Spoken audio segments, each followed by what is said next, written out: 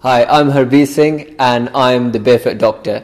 Today I wanted to talk to you about selfless service, in particular selfless service of your parents. Now, massage has been used for thousands of years to improve circulation, blood flow and drainage to an area, and recent studies have shown that you can improve healing from using basic massage techniques that you can learn here today.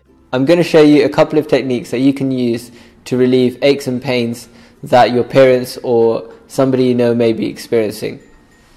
There's three key areas where people develop aches and pains. They are the head and neck area, and that's due to posture and stress.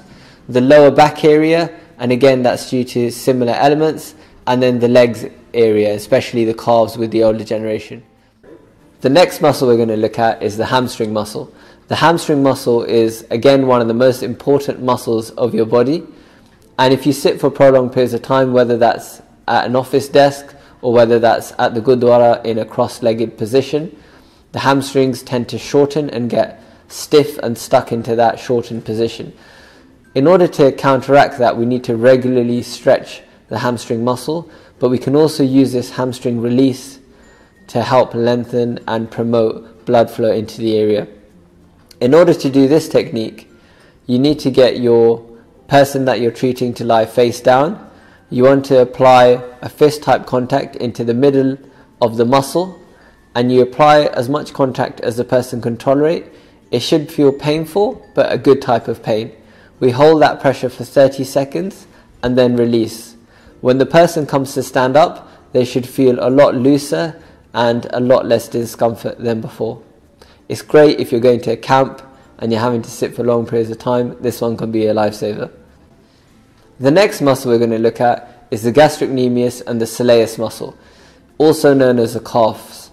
So the calf muscles are very important, particularly for those people who stand a lot. So if anyone works in a factory or is a nurse, for example, they may have to stand for long periods of time and have to walk around a lot during the day.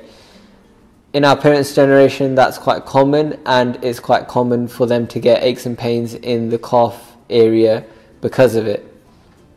In order to release this muscle, we want the person we're treating to lie face down. We want to go towards the middle of the calf muscle, use a fist contact and apply pressure directly down. This will be uncomfortable for anybody who is standing on their feet all day, walking a lot, or anybody who does skipping, running or football, for example. The pressure should be uncomfortable enough for the person to feel a good type of pain. You want to work on the other side to make sure you keep the balance. Do that several times a week in order to promote blood flow into the area and help release muscle tension.